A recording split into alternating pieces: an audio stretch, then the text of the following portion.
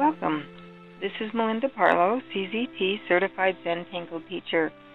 And today's lesson is macrame.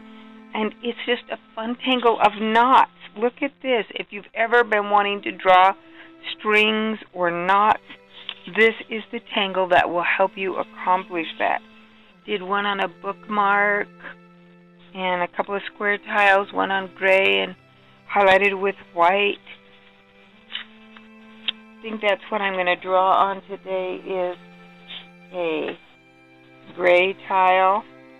Every once in a while I like to pick out a gray tile and draw on it because you can add white to it and it just makes it pop. And so here we are with Mak-rah-mee. And I will have to put in the credits. I do not know the author of Mak-rah-mee. I'm just looking at my notes here.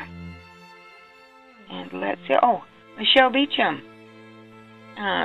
There they are, Michele Beauchamp. It's a great tangle. So we're going to start out with 3 little lines.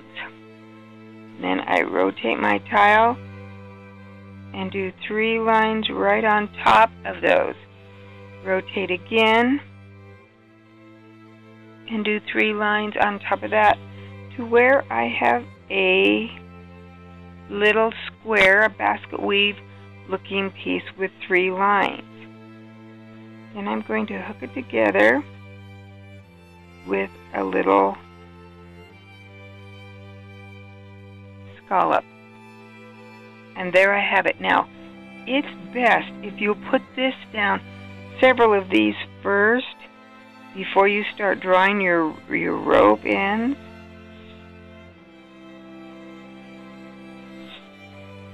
Because then you can have them entangled in each other.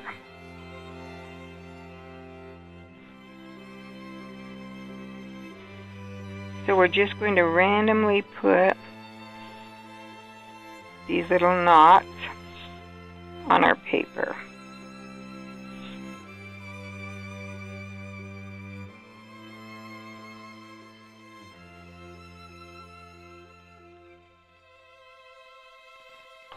And we'll do a couple more.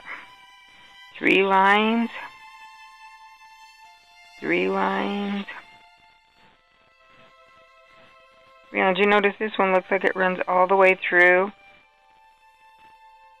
I tried doing just an X and then 2 lines on each side, and it was just more than my brain could handle. So when Michele did this, I can see why she did her step outs where you do the 3 little lines. It just is a soothing to the brain and easy to comprehend. It's best if they're equal distance apart, but it really doesn't matter if they hang over the edge a little bit or not. Now comes the magic. We're going to put some lines in between. I'm just going to start out with the middle one, and I like to start with my line coming out of the center. So think of that as the center, and we'll come up, and I'm going to curve around, and this is just going to come back down and hook on. So it looks like that rope is going out. One of the fascinating things that's fun to do is I'm going to go from center to center of here. That will allow me to make that rope connect there. I always start with the center, so I know I've got room to come back and connect my ropes. So out of every one of these little areas, I'm going to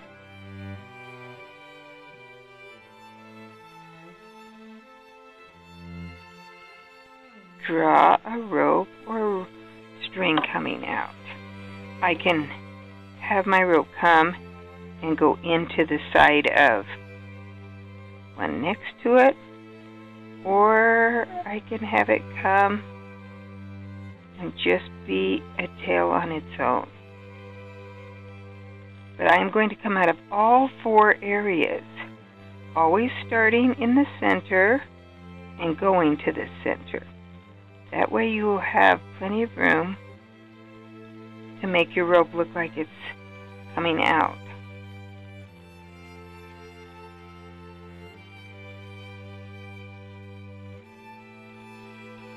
You can even come around and go back into the same little knot that it came out of. So you see I've got 4 coming out of all 4 of those, and now I can go and make sure I have 4 coming out of each one of these. So I have 1 coming out of here, so let's do another one.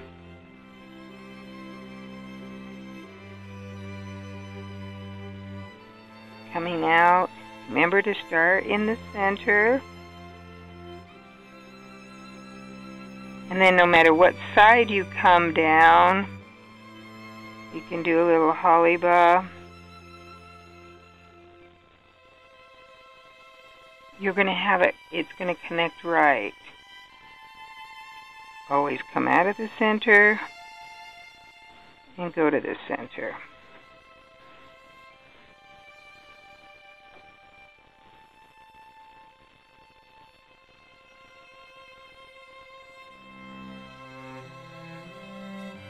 And I'm just randomly choosing where my little cords go.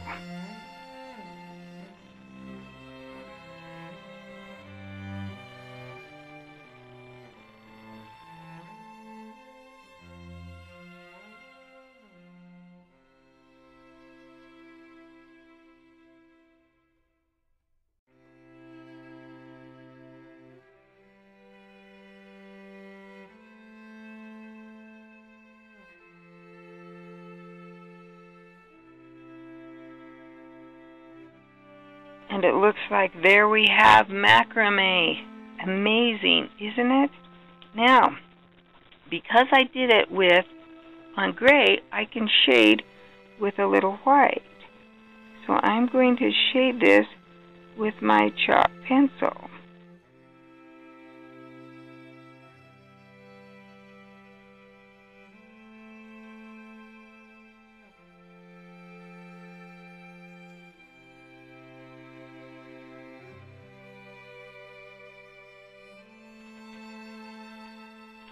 And you can get some great looks even with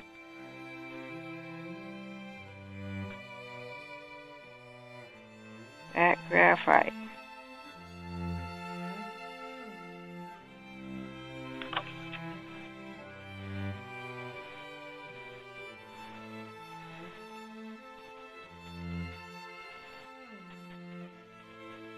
And Michele Beauchamp just did a fabulous job of creating macrame. If you like ropes and twists and need something fun to just twist up, here we have a fun way to practice your stringing, your lines, making sure they're accurate. Just a great tangle. Thanks, Michele, for Mak-rah-mee. And thanks for watching. And if you haven't subscribed to my channel, please do so and have a fabulous day.